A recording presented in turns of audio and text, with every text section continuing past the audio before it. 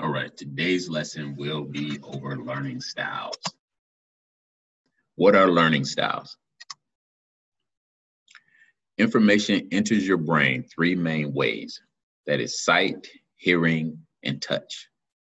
Which one you use the most is called your learning style. Visual learners, they learn by sight. Auditory learners, they learn by hearing. Tactile learners, which is also called kinesthetic, they learn by touch. Visual learners, they want to see things in order to learn. They prefer to see information such as pictures, diagrams, cartoons, and demonstrations. Picture words and concepts they hear as images. And they're easily distracted in a lecture with no visual aids. They're overwhelmed with intense visuals accompanied by lectures. Visual learners generally benefit from using charts, maps, notes, and flashcards when studying.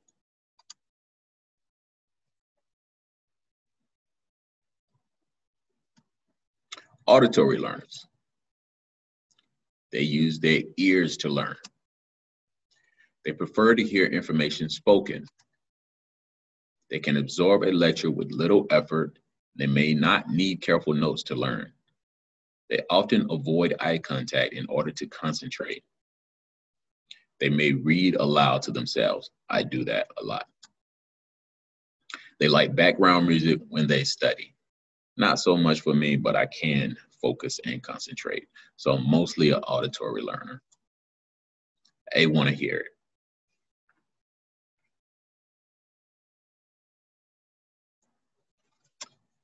Your next learning style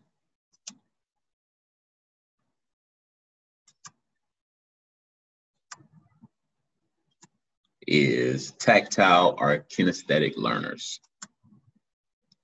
Tactile learners, they prefer to touch as their primary mode for taking in information. In traditional lecture situations, they should write out important facts, create study sheets connected to vivid examples, and role playing can help them learn and remember important ideas. Last year, my students that were tactile learners, I had a lot in my fourth period class, and they like to create plays, role plays according to what we were reading. So whatever the story was, they would create a play, write down lines and everything, and act it out in class. And they really retained a lot of information that way. And they may also benefit by using manipulatives, which means things like pencils, whiteboards, even iPads and iPhones, because you have to touch and feel everything to make things happen with those things. So that's what a manipulative is. They want to experience whatever they're doing in order to learn.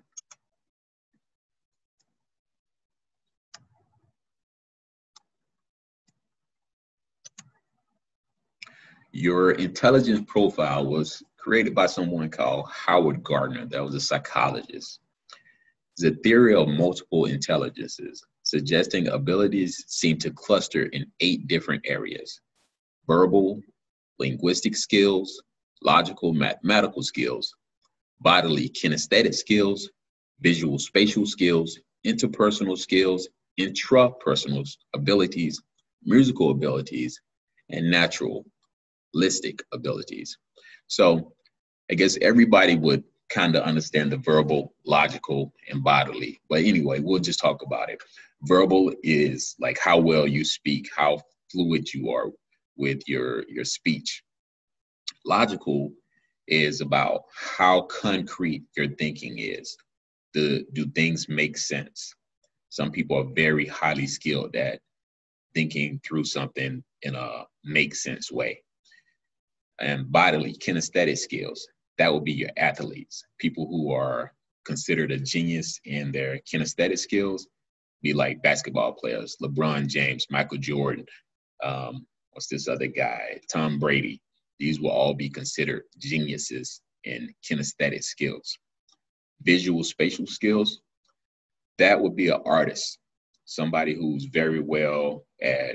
does very well at painting or drawing and things like that. They would be considered a genius in their visual spatial skills.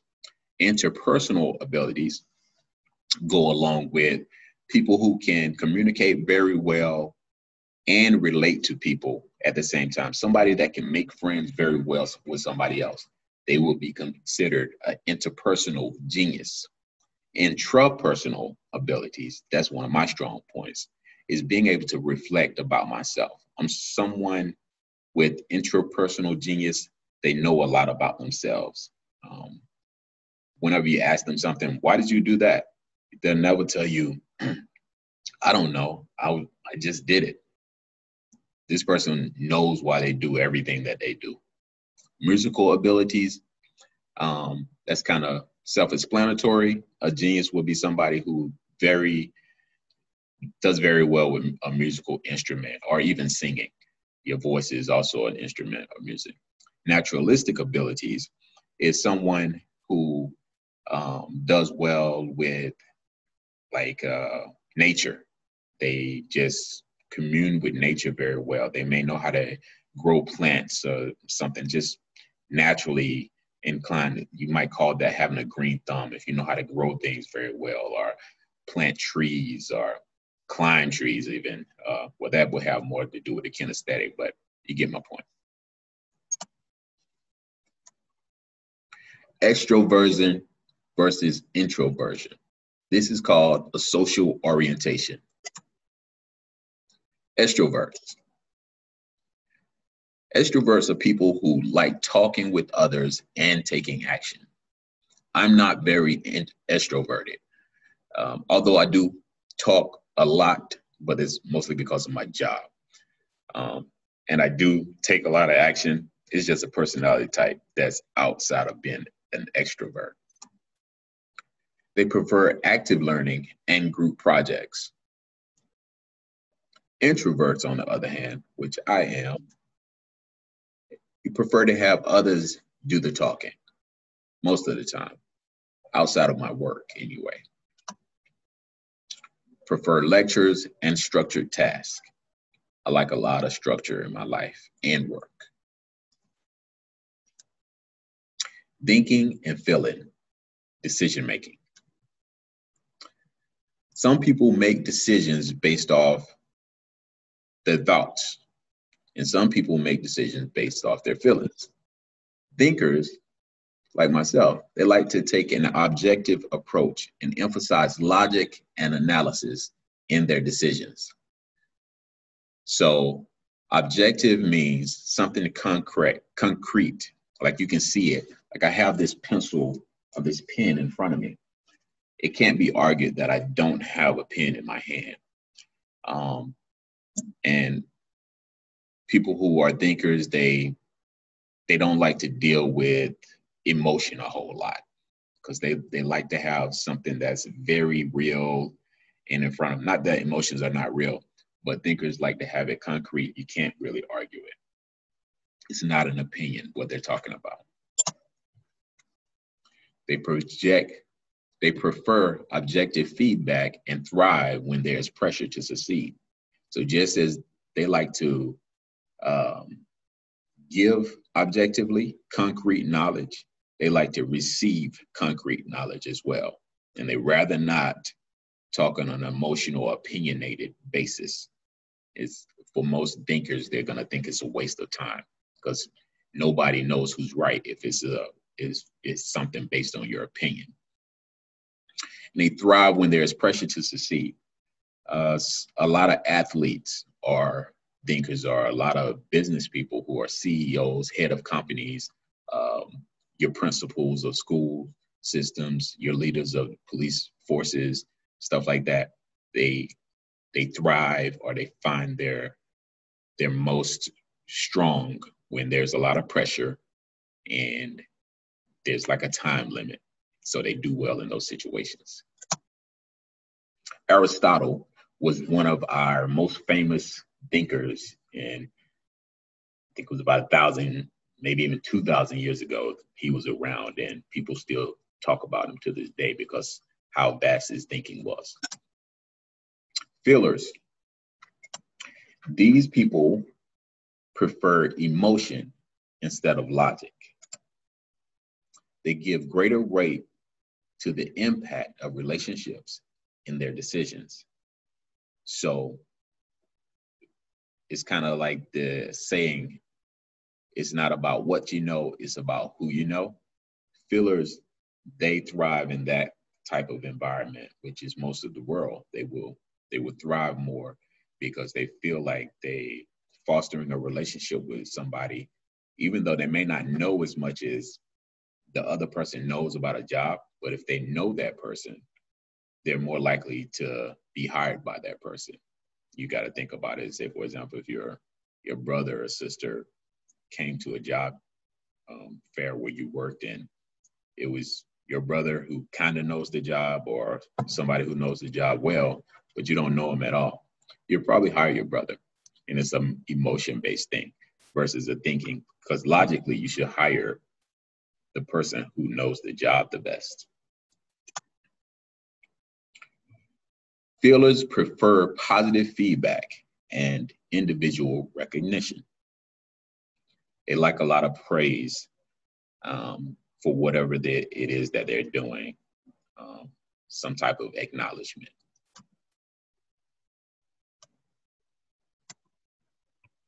Judging, perceiving, and achieving goals. Judgers. Judges prefer clearly defined strategies to achieve goals, a lot like a thinker. They may jump to closure too quickly. They want to make things over and done with rather fast. They prefer orderliness, structure, and deadlines. My mind is made up. Don't confuse me with facts. Perceivers, that's what a perceiver might say.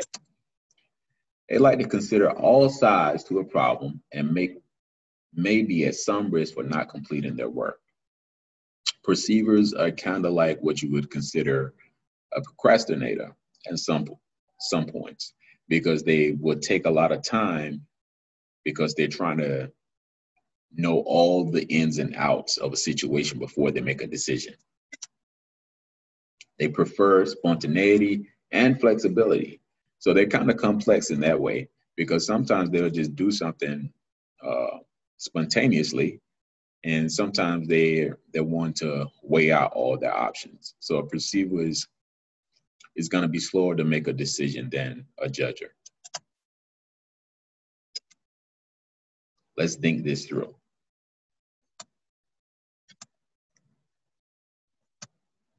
Discover your own learning style. Today, I'm gonna have you guys take a learning test after we learn a little bit more about the learning styles, and you'll submit to me what your actual learning style is, and I'll show you that a little later in the class. I want you to think about your favorite classes so far. What do they have in common? What did you like about them? Did you like mastering facts, discussion, or working on your own? Did you like lecture, or pairing, or grouping, or hands-on activities? Which one of these things stood out most to you? What did you enjoy the most? How do you think you learn? That's something I want you guys to think about before we even take the quiz. Using knowledge of your learning style. Knowing your learning style, both your strengths and weaknesses, can help you study more effectively.